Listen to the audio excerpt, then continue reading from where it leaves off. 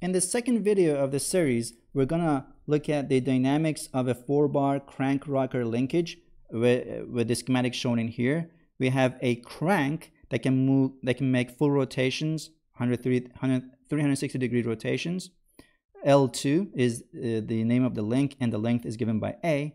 We have the coupler that connects the crank to the rocker, L3, with dimension B. And then we have this orange link, which is the rocker, makes rocking motion, L4 with dimension C.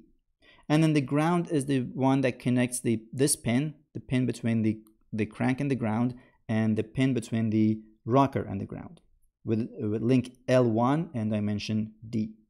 Some of the dimensions are given in here, or all of the dimensions. The dimension of the crank, the coupler, the rocker, and the ground, as well as the initial position of the rocker or the crank, which is 40 degrees. With those information, we can calculate the positions of the coupler and the rocker with the equations given in textbooks for kinematics or dynamics of machines. So with this information, let's go to working model and model this thing and analyze it. So in working model, the first thing I have to do, in my case, because a Windows update broke working model, I have to copy this line of code as a pause control for my analysis, so that working model pauses the simulation every few seconds, given by this number. I'm going to change it to 10 seconds, because otherwise when I click run, working model freezes. Next, I want to turn off gravity by going to gravity, click none from world over here, and so that the effect of gravity and weight and stuff do not affect my analysis. And finally, from view, numbers and units, I want to change my units from SI to English pounds, and then with more choices I can see that the distance are in inches, which is what we want. Positions or rotations are in degrees, which is also what we want, and time is in seconds. And the rest of the units don't matter because we turned off gravity, so mass does not have an effect, and we don't have any electrical charges or electrical circuit here to worry about charge or potential in this case. So with that, let's go on and create our model. The first thing we want to create is the ground, which is 10 inches in the horizontal direction. So I click on this rectangle and create a rectangle. Right click in this, and I purposefully made this very small because, as you can see, even that small one has a very large dimension, 45 inches in width and 5 inches in height, which is not what we want. So I change the width to 10, zoom in further, and I want to change the height of this one to 0.25. This is going to be the ground, and I'm going to delete it afterwards, but for now it's going to be acting as a guide. So I'm going to anchor it so it does not move anywhere. I want to create the crank, which, if you remember, is 4 inches long and at 40 degrees initial position. So let's create the crank from this end of the ground. Try to snap it as best as possible. And it does not like to snap, right? And I don't know why it created this other rectangle. I'm going to delete this. And as you can see, we have a rectangle here, but they're not snapping as I wished. So if I right click on the crank and click on properties, I see the Y coordinate of that one. I can, first of all, I'm going to change the height of the ground to the height of the crank. So this is 0.225, this is 0.25. I'm going to change it to 0.225. And then I want to change the Y coordinate of the ground to the Y coordinate of the crank. So this is this value. And then I'm going to click on the ground, and then I'm going to change that to this. Now I can see that the snapping has been done properly. So I'm going to pen this end of the crank, which is the pen between the crank and the ground. Now I'm going to move on to create the next link, which is going to be the coupler. And that should snap right here. So another rectangle, going from here and trying my best. It almost snapped once and it does not want to snap anymore, which is a problem that I have encountered with working model several times. So let me try again. I'm going to delete this.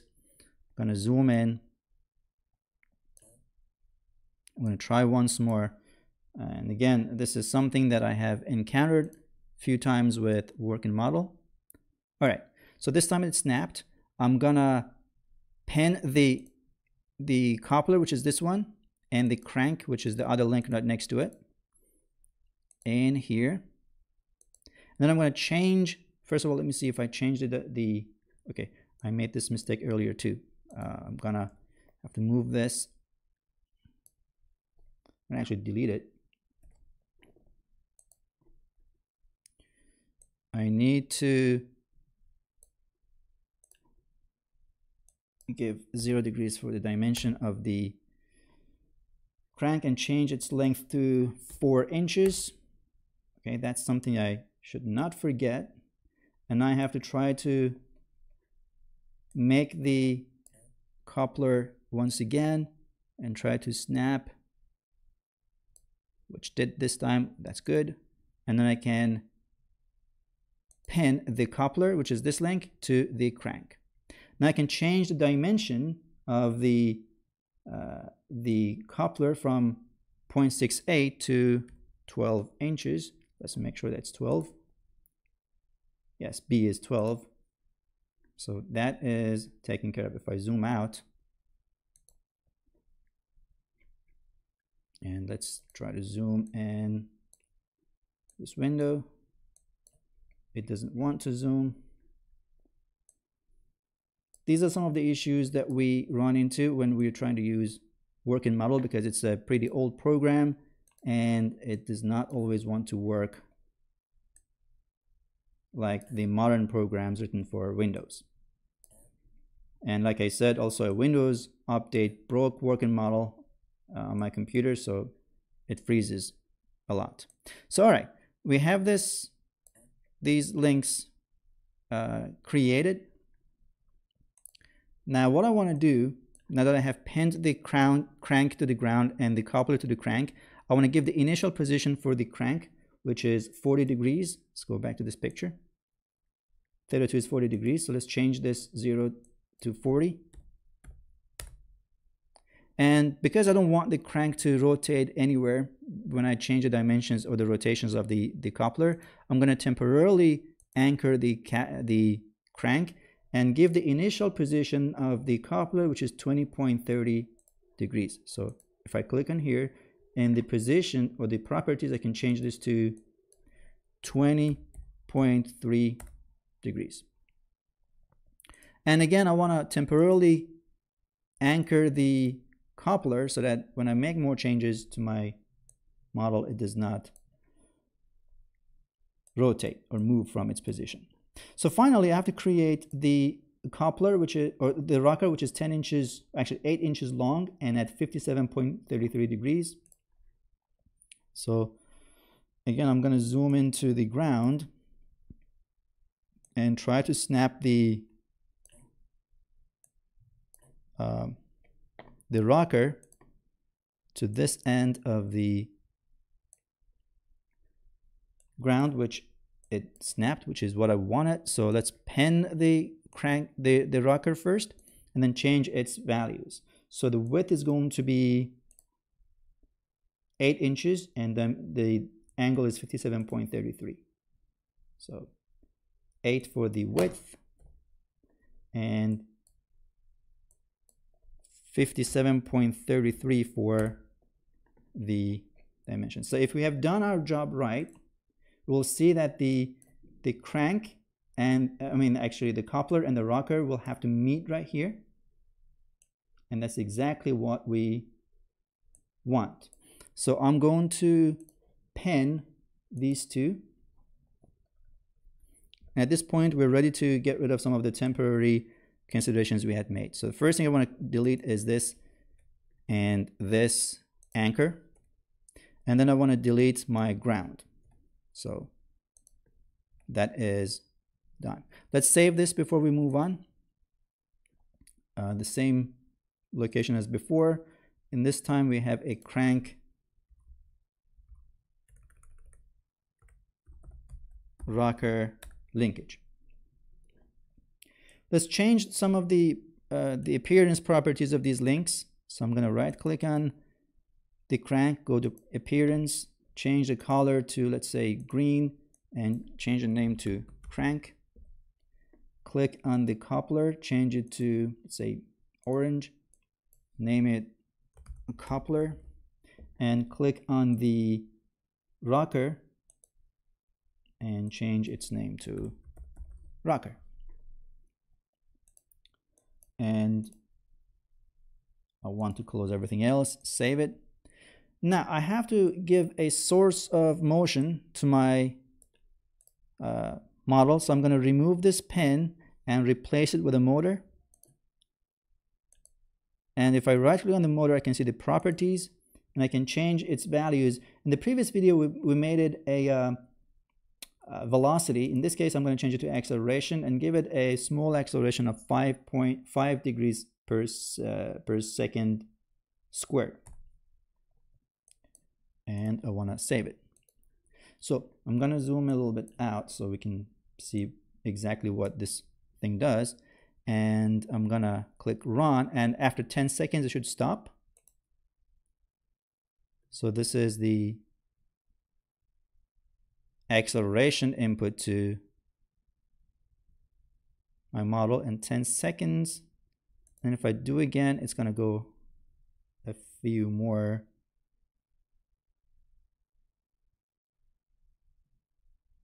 Okay, so it's actually making several rotations. So this is good. My model works properly.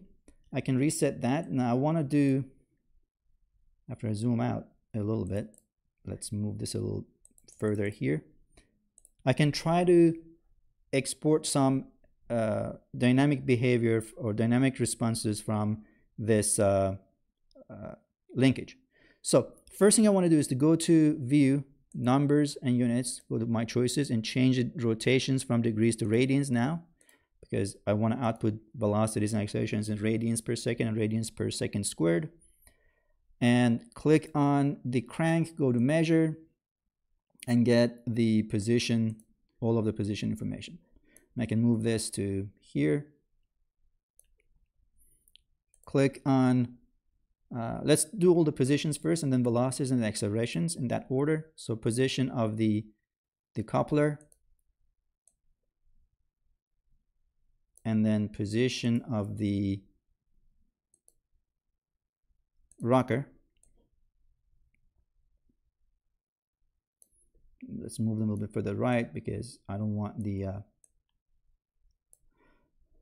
motion of the coupler go underneath these measurements. So let's go back to the crank. In this case, measure the velocity, all the components of velocity. Then go back to the coupler and measure the velocities of the coupler. And then in the rocker, I can also measure the velocities of the rocker. In the crank, I can measure the acceleration of the crank, all the components, the accelerations of the coupler, and then I can also measure the accelerations of the rocker. All right, let's save this. Let's click run, and as you can see, the calculations are being made in here, and the acceleration of the angular acceleration of the crank is constant. Click run one more time so that we can see the rotation of this crank or the linkage, and that should be enough. So if I reset this and right click and do copy, and one of these 9 calculations and go to Excel, I can paste everything in here. So I have the position of the crank, position of the coupler, positions of the rocker. Then I have the velocities of the three links, crank, coupler, and rocker. And then I have the accelerations of the crank, coupler, and rocker in that order, in the order in which we made the measurements. I'm going to save this in that same folder that we had before. Let's go to Documents, and here let's call it crank rocker. Save it so I can get back to it later for further analysis. I'm going to show in one video how you can use this Excel information to do some post-processing. And also in a previous video I showed you how to convert this into a video file that you can put in your presentations and slides. So in this video we looked at the dynamic analysis of a crank rocker 4-bar linkage. How do you use guidelines and stuff to create this linkage given motor? In this case we give accelerations to the motor. In the previous video I gave a velocity, so we can see the effect of zero acceleration or a constant acceleration on the dynamic behavior of a crank rocker linkage.